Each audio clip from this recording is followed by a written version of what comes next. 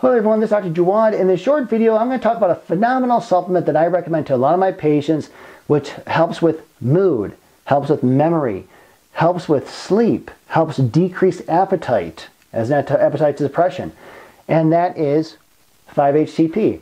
Now, 5-HTP is short for 5-hydroxytryptophan. Now, we make this in our body, and I went over this in a previous video. We start off with tryptophan. L-tryptophan is an amino acid. We take it in either by supplement or by diet. That crosses the blood-brain barrier to make 5-HTP. And then for 5-HTP, that's converted to serotonin with these constituents. And then from serotonin, it gets converted to melatonin, and melatonin helps us sleep. However, with these steps, if there is an obstacle in these steps, the end result is not going to happen. So for example, for tryptophan to get converted to 5-HTP, we need iron. Now, if you have malabsorption syndrome or leaky gut and you're not absorbing the iron, especially with anemics, then the conversion from tryptophan to 5-HTP is not going to happen. Also, we need insulin to help with the blood-brain barrier crossover. So again, for the diabetics or insulin-resistant patients or people, that conversion is not going to happen. So when we get to 5-HTP, the serotonin, we do need the B vitamins. We need particularly B6, B12, and folate to convert 5-HTP to serotonin. Now again, if you have malabsorption syndrome or you're not taking enough B vitamins or some type of condition or you're taking a medication which blocks the absorption of B vitamins, then that conversion is not going to happen, as well as magnesium. Now serotonin, to convert to melatonin, we need the help of the catecholamine norepinephrine. Now again, dopamine is also made through the norepinephrine system. So we need norepinephrine to make melatonin as well as dopamine, and that's in another video. But also too, we need darkness to convert serotonin to melatonin. So what happened is, so this is why I recommend 5-HTP as a supplement as opposed to tryptophan, because 5-HTP as a supplement, the brain utilizes it better. It actually utilizes about 70%. By taking the supplement, 5-HTP. Because the ultimate goal is that you want to increase the serotonin levels, because the serotonin, this is the brain chemical that calms the limbic system. It helps with mood, it helps with memory, it helps with cognition, it helps with satiety. Now this helps calm hunger. Okay, so the ultimate goal is that once you increase your serotonin levels, you're going to feel better. Also too, if you increase your serotonin levels, you want to increase you're going to increase your melatonin levels. So this is where you're going to get the better quality sleep. So how I work with my patients in the treatments is that, again, it helps with depression and anxiety.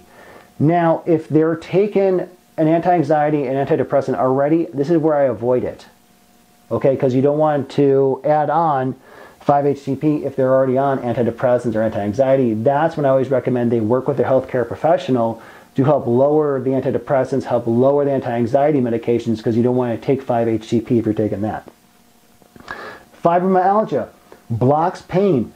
Again, with a fibromyalgia patient, if they are on an anti-anxiety antidepressant, I do not recommend 5-HTP until they go off of that and they follow the healthcare professional in lowering the dosage, eventually tapering off the antidepressant anti-anxiety.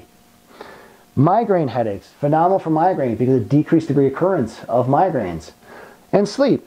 Sleep because your goal is to increase the serotonin, which is going to increase the melatonin to increase the better quality of sleep. Now again, if they're sleeping better, this is where fibromyalgia is going to decrease the pain, because your ultimate goal of fibromyalgia patients is to get a better quality sleep for muscle recuperation. Now the question I get is next is dosage. How much should I take? 5-HTP comes in typically 50 milligram and 100 milligram doses. I always recommend a capsule form for better absorption. And one thing in mind is that 5-HTP builds up in your system. So you want to start off low. I always recommend start off slow with like 50 milligrams and then eventually work your way up.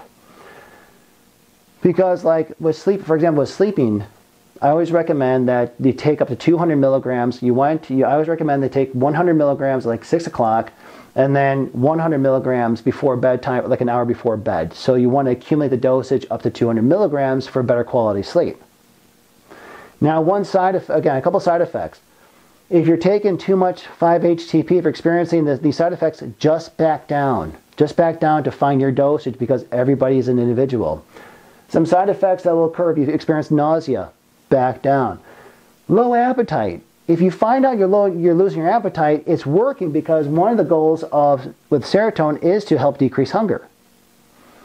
Nightmares. Yes, 5-HTP will actually, too much of it will give you nightmares. And also, too much 5-HTP will decrease your libido. Because when you have too much serotonin in the brain, the side effect of serotonin is to decrease your sexual drive. So if that happens, just back down. So 5-HTP is a phenomenal supplement. I recommend it to a lot of my patients who are experiencing a lot of these conditions, and it works. And I hope you enjoyed the video. I'll see you in the next one. Thank you very much. Hello, this is Dr. Jawad. Please subscribe to my channel for more up-to-date videos, and thanks for watching.